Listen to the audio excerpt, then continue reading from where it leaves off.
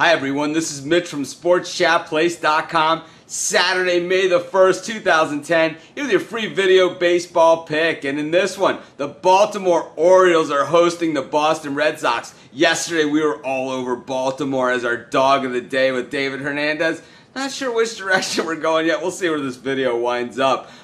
Boston comes in this one with Daisuke Matsuzaka making his first start of the year. And, before the season, we talked about how deep the Boston pitching staff is, but and how there's going to be some odd men out and everything. But the way that it's worked out, this team that preached defense all off season long and everything, they really need all these extra pitchers because it's just not working out the way they hoped. As that loss yesterday slipped them underneath the 500 mark for the season.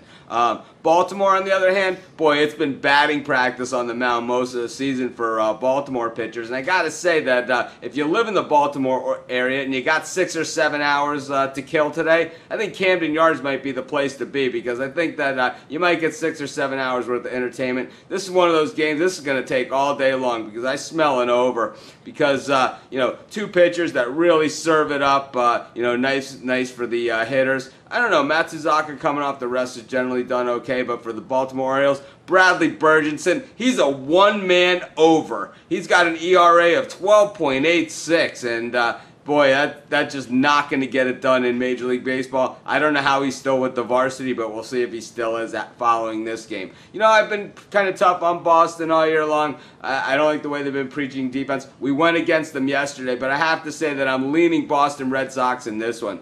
At minus 170, minus 165, I'm really not liking the price too much, but to be honest with you, you won't be hearing me say this much this season, but I'm going to say lay the 1.5 with the Red Sox as well because I think this is one of those, 14-4 type ball games. I think we see close to 20 runs in this thing, and that Baltimore bullpen. Albers got the win in yesterday's game. Boy, that means that he's probably due for 5 or 6 of those shellackings that we're used to seeing out of him. So in this one, we're going to take the Boston Red Sox, and we're going to lay a 1.5, and we're also going to go with the over. It's a triple header, triple pick. It's Major League Baseball here at the SportsChatPlace.com. This is Mitch. Thanks for joining me. Have a great day, and I'll see you in the forum.